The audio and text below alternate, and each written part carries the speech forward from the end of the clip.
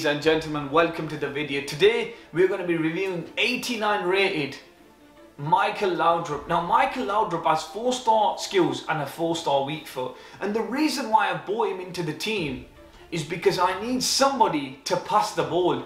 Honestly, I had a major issue in FIFA 20 about passing, major issue, and it looks like it's creeping up again. You know, I didn't make that pass and they score against me. I really need someone like Michael Laudrup, you know, someone who can score goals, someone who's got 4-star skills, 4-star weak foot, someone who's got amazing dribbling, and somebody who's got amazing passing. I can't wait to get into the video. I can't wait to show you guys what this card is about, because it is absolutely sensational. Honestly, he brings a lot to the table, which is what I want to say. I can't wait to get into the review. See ya. Ladies and gentlemen, I want to point out that at this stage, I was gold 3 and I was fighting for gold 2. And I used this fantastic player, Michael Laudrup. Now, why was he fantastic? In this game, I thoroughly believe that you need one player in your team who can assist. And let me tell you something, you're looking at the man, Michael Laudrup. What a player. His crossing was fantastic. Now, I know some of you guys might be against crossing, but it is a viable option to score goals with, okay? Now, his crossing and his ability to score goals did shock me, so this was a nice goal there from Michael Laudrup. Now, let me tell you something about Laudrup. I essentially brought him into the team just to dribble and pass, and he did that amazingly. He was a great playmaker. I loved his dribbling on the ball. Despite his height, he had fantastic dribbling. I love the way he has 4-star combination. And I think to myself, this card is very worth it. I got him for around 275,000 coins. I got a hunter on him. And let me tell you, he can definitely score. He's got the finesse shot trait as well. That's a bit of salt and vinegar on the fact that he can finish the ball. Now, like I said, I didn't get him to finish. He can finish. That's what I want to point out in the review. How did he pass and dribble?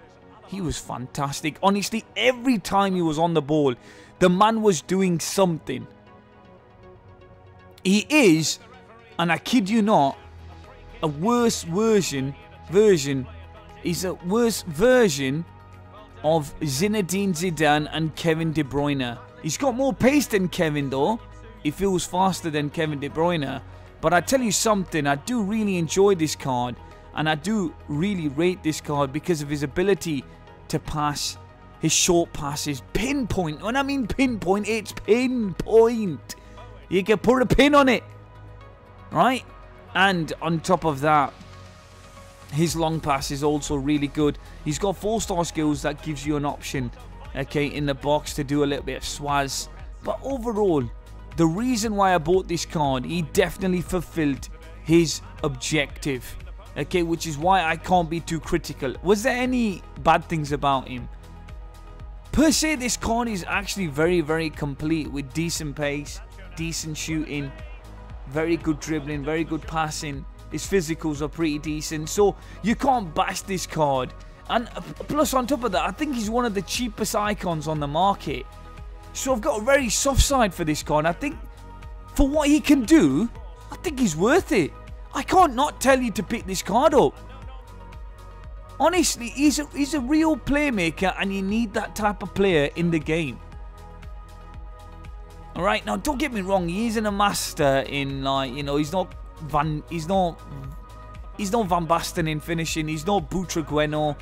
Okay, for them purposes though, but I am going to rate him an 8.8 out of 10. And the reason why he gets quite a high rating is because this card is a great playmaker.